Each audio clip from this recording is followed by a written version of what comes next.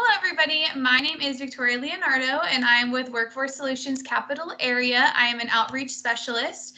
Welcome to our webinar series. So today we are going to be working with industries and teachers and people in the city of Austin to talk to you about in-demand careers and education pathways. So I'm going to let everybody introduce themselves, and let's go.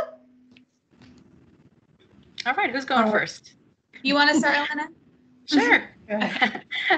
Hi, everybody. My name is Elena Velasco, and I'm here in Austin that works for the Texas School for the Blind and Visually Impaired. I'm a career ed teacher that also teaches social and emotional learning. And I've been there since September, and I'm really loving it. So this is a great opportunity. Thank you all for providing this. Bethany? Okay. Hi, guys. My name is Bethany Queen. I am with the City of Austin and HRD in the Diversity Initiative Program. I am an intern with Janet Silva.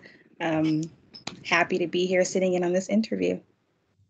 Awesome. Hi, good afternoon. My name is Janet Silva. I'm with the Human Resource Department at the City of Austin.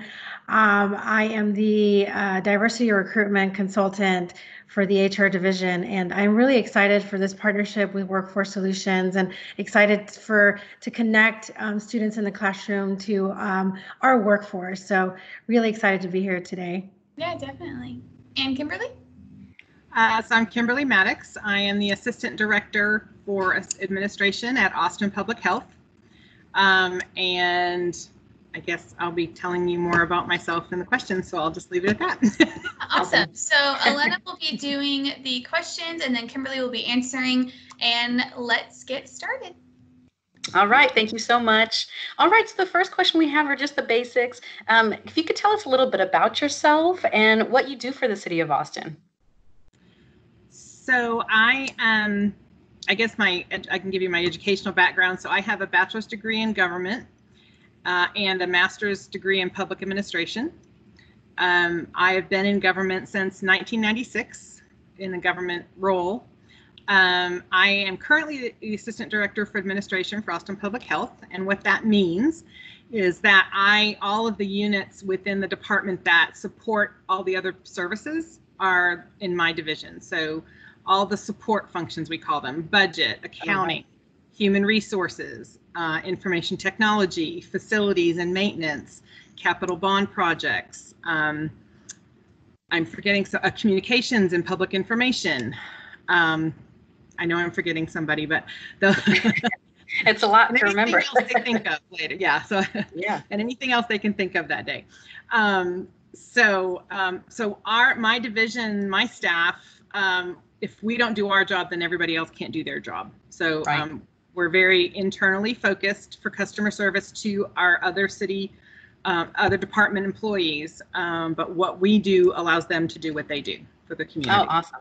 Okay, so you would say your responsibilities are kind of to keep those different departments moving, huh? Moving smoothly? Yes. Yes. Yeah, it's a lot. It's never dull. It's always something new every day. So. Especially right now, huh? Yes, especially right now. Yeah, so what does your day typically look like? Some of those responsibilities. So do you want to know pre-COVID or do you want to know post-COVID? Because they're very different. Ooh, that's a good one. Just for the present moment, let's go ahead and talk about right now. Okay, so right now I am teleworking 100% of the time from my home. We use Teams almost exclusively, so I'm on Teams pretty much all day in meetings, coordinating with other executive leaders of the department and also with other city leaders for the response activities that we have going on right now, which include everything from operating the testing site, the drive-through testing site that is at I-35 at the old Home Depot, to staffing and operating the epidemiology response, which basically means those staff who are trained and work on once someone tests positive for a particular disease, and at this point it's COVID, they're the ones who look into that and investigate it, and staffing all of that and all the needs they have. Also IT, we're trying to implement IT solutions because our normal processes can't manage the capacity that COVID has brought. So the way we have been doing things isn't going to work for the volume we have to deal with COVID.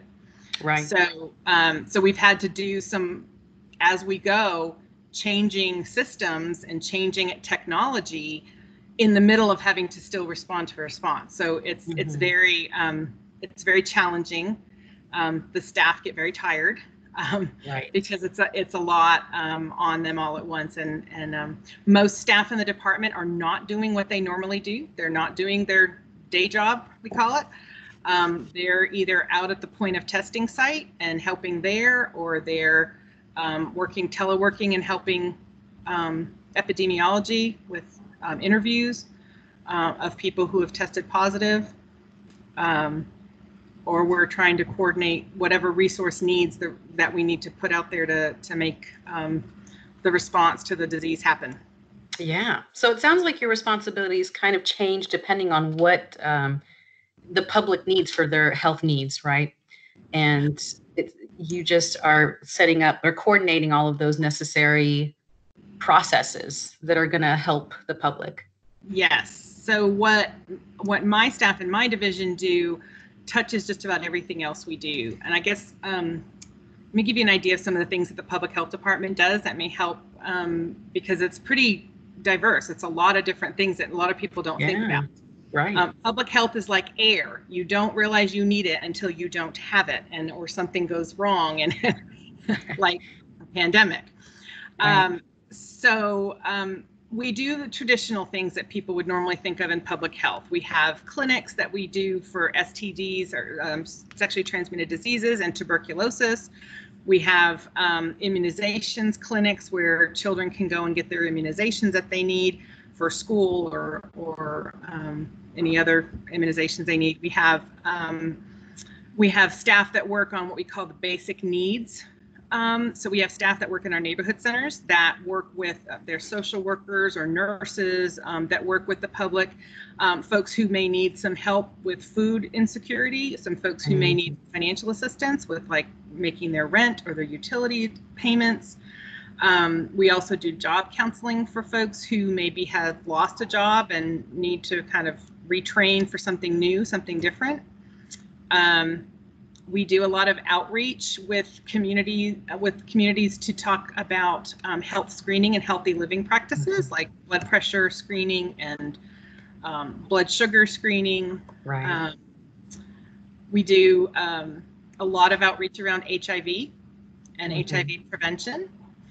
And then we have restaurant inspections. So we also have a whole division that's their job, is to inspect all the restaurants and make sure they're safe.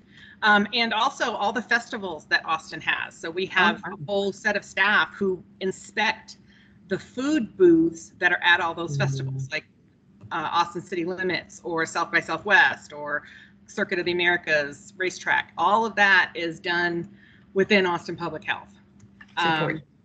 It's a lot. And then you've got the epidemiologists who do this normally, looking at, people who test positive for diseases and figuring out, where they live and what happens, who might have been exposed. There are more than 70 reportable conditions that provider doctors are required to report to the local health department. And so on a daily basis, our staff are looking at different diseases and looking at people who have tested positive for various diseases. So COVID is just that, in turbo. Right. And all at once. Yeah. Wow. That is a lot. And so you mentioned you had been working for the government since '96. Is that correct? How long have you been working for the city of Austin? 9.5 years. Oh, okay. Excellent. Yeah. Yeah. It's a good place to work for. And what level of education or training is needed for your position? I know you had mentioned that you got your bachelor's in government, correct? I did. Okay. And I do have a master's. It's not necessarily required to have a master's to do what I do, but it does help because that experience is really important. I think for my position as an executive is an oversight position. You just need a lot of really good organization, and those skill sets come with some of that schooling and some of that real world experience that you get in internships and different trainings that you get going through a graduate program. Did I answer that question? No, for sure. Yes. Yes. Excellent. So as you know, I'm in the classroom with a bunch of students who are still, they're developing a lot of self-awareness and what kind of education they need and skills they need for different types of jobs. So what do you think I should be teaching in my classroom to prepare them for employment in public health? I would say, we talk a lot about soft skills. Right. Being over HR, I'm really involved in the recruitment that we do for new staff to fill our current, our positions. Having the ability to be self-motivated, right, to follow directions. These are all things that are really important for our positions. Mm-hmm. But also, public health is a great career path because there's so many different things that you can do in public health. What should you be teaching in your classroom? That is such an interesting question. Well, I'm sure it's a very loaded question because there's so many sections to it that there's a lot of things that different people do. Yes. But I understand. Yeah.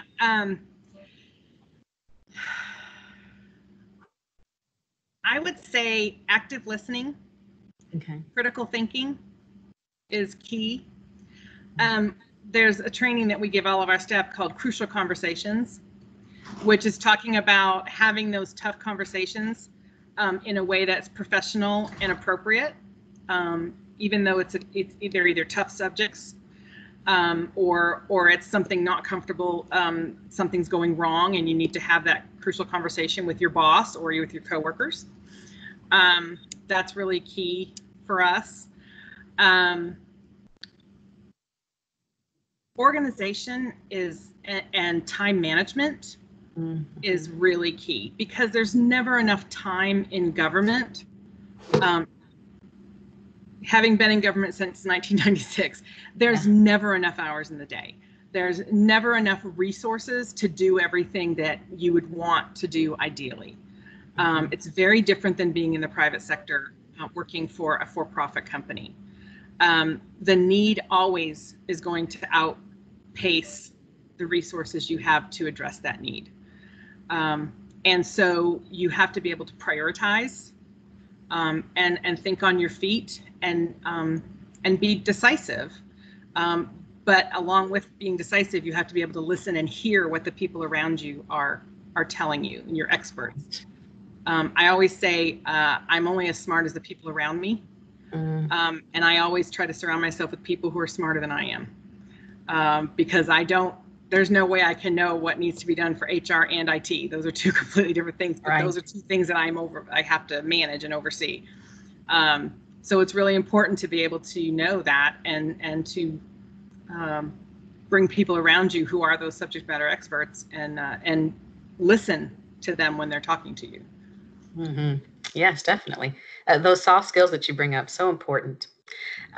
So if I'm in the classroom teaching them, are there any materials or resources that are your go-tos that would help them have a better understanding of what goes into this career? When it comes to government work, it's all about relationships and collaboration. And one thing that I use with my staff that I say as early as you can start this awareness and this training is best is some kind of a personality assessment, like Myers-Briggs or DISC. There's a million of them out there, so you could pick any, but all that does is you answer some questions, each person answers some questions, and then it helps you understand your preferences, what your go-to functionality is, and it also helps you understand how everybody's different. So there are people who are processors and have to process information. They don't make a snap decision, and you need those people. because there's other people who want to just make a decision without the necessary information, and so they balance each other out. So it's teaching people how to work within a team with different personality types and different skill sets, and how to value all of those differences and be sure to use all those skill sets to their value as Right. part of the team, and not exclude certain things because that's not how everybody thinks. But that's the point. And having that awareness of what your preferences are and your skill sets are, and being able to compare those to somebody else and completely show that as a team, how the team can get there, is really valuable. And so, high school students, I think that'd be fabulous for them to go through that kind of an exercise, Right. Have that understanding of how everybody contributes to the success of the team. Yes, very true. And I know you had touched upon how technology is playing such a huge role in this post-COVID world. What about pre-COVID? How did technology play a role in this career? So technology is key. Of course, everybody now is on computer, right? For IT, we have been implementing a whole lot of new systems and taking certain things that were being done manually or on paper to electronically being done. And so being able to break down a process into its individual tasks that get you through that process, because that's the key to an IT implementation, is being able to look at what you're currently doing, break it down by each individual step, and then move that into how the electronic solution will improve that process, make it faster, make it easier, whatever your goal is. We did that with our electronic health records a couple of years ago. So we went from paper charts in our clinics for our patients to now it's all probably like your doctor's office on the computer. Yeah. And that's a big transition. It also takes a lot of planning and working with the folks who do the work to make sure you're fully understanding their job and the needs they have. But then it's also training and planning to train those folks so that they understand how to use the system and how it's going to help them, and then listening to them to know how you can improve the system to make it even better. So it still goes back to that collaboration, teamwork, communication. So IT is continuous. It's never ending.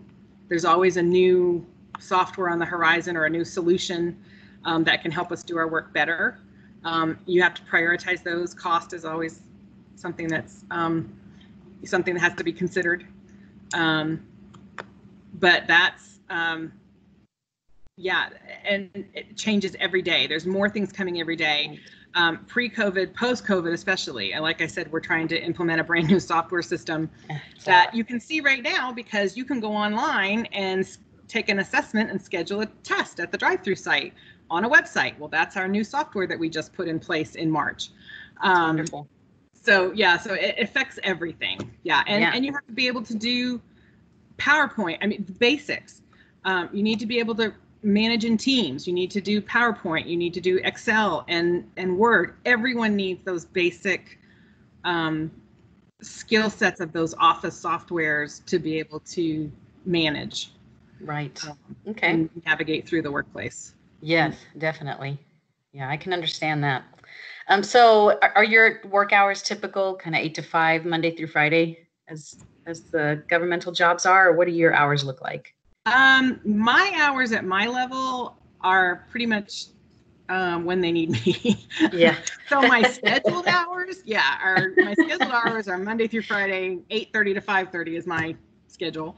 The one good thing about government is they do a lot of alternative work schedules. So that's a big benefit of being a government employee.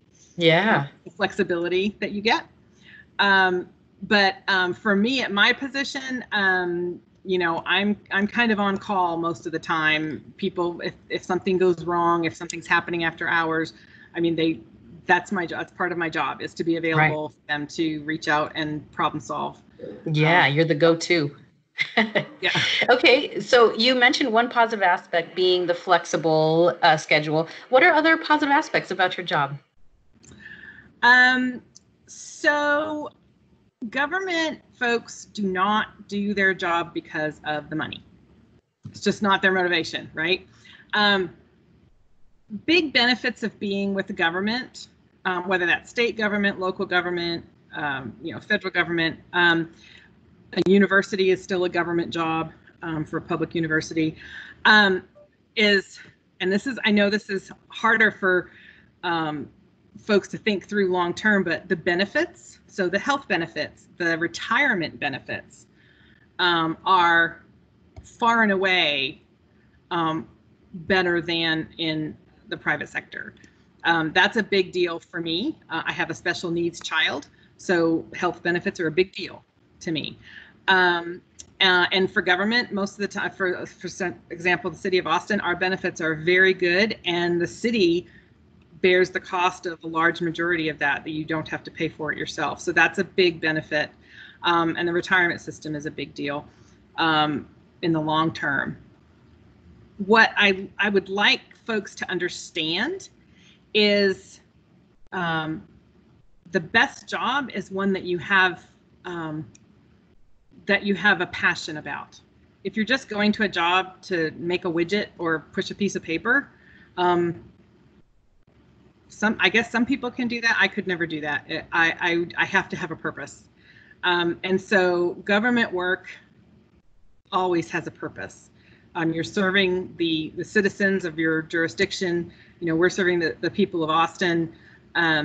For public health, where we're serving the most vulnerable folks in Austin. We're serving all of Austin for their general health. We're trying to help folks who are homeless. We're trying to work with folks who need assistance with either food or